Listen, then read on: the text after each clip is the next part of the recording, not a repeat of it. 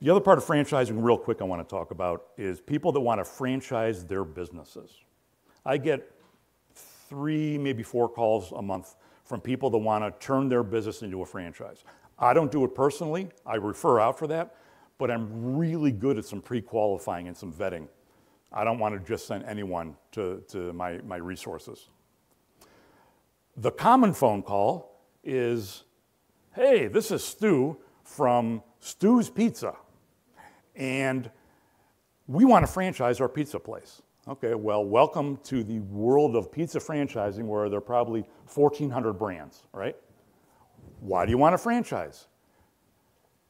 We use my grandmother's sauce from northern Italy. Okay, so why do you want to franchise? Her sauce is unbelievable. It is, people tell me it's the best sauce, and they ask me why I don't franchise my business. So that's why I'm calling you, Joel. Okay.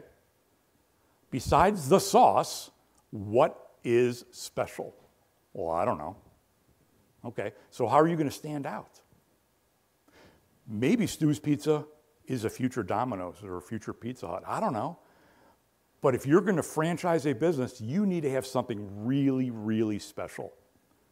It has to do with attention span, right? We're just being bombarded by thousands of messages all day long, and something has to stick, so you need to come up with something really, really unique. A lot of people want to franchise their business. It could be done. It's okay. It could be done. You start with one. Unfortunately, there are a lot of sharks out there that will gladly accept $100,000 from someone and tell them everything they want to hear. Oh, your business, you can franchise it, no problem. No problem. As a matter of fact, we'll even help you sell the first couple franchises. The other phone calls I get are, I started this franchise, I invested $100,000, I have one franchise sold and it's to my cousin. What do I do? Well, did you talk to the franchise development company?